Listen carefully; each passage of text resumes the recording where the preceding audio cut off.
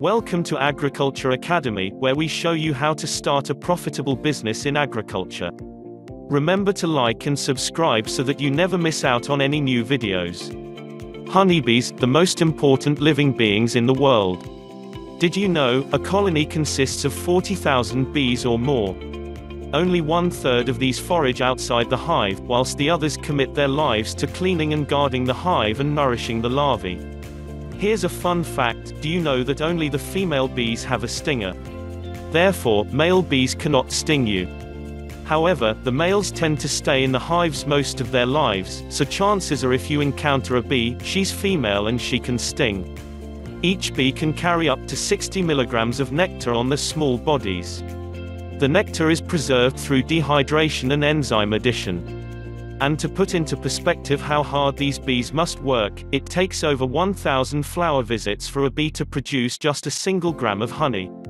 Approximately 30% of global food production depends on facilitation by pollinators. The avocado is no exception, with commercial production relying heavily on the introduction of honeybees into avocado orchards.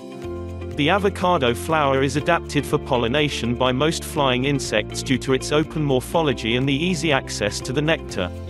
Therefore, flies, wasps, honeybees, stingless bees, bumblebees and other insects are potential pollinators of the avocado flower. However, the honeybee is the only commercially introduced pollinator in South African avocado orchards. Experts say an avocado orchard should have approximately 200,000 bees per hectare for decent pollination. The importance of honeybees has never been more apparent than it is now, with climate change and chemical pollution contributing towards the dwindling populations.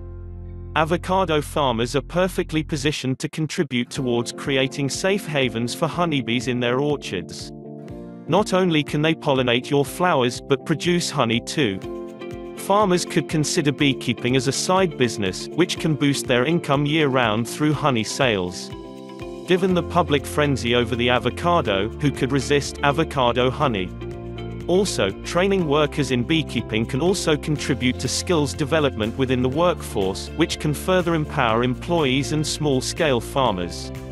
Let's all work together to look after our honeybees. The avocado trees will thank you for it. Thanks for watching and see you next time.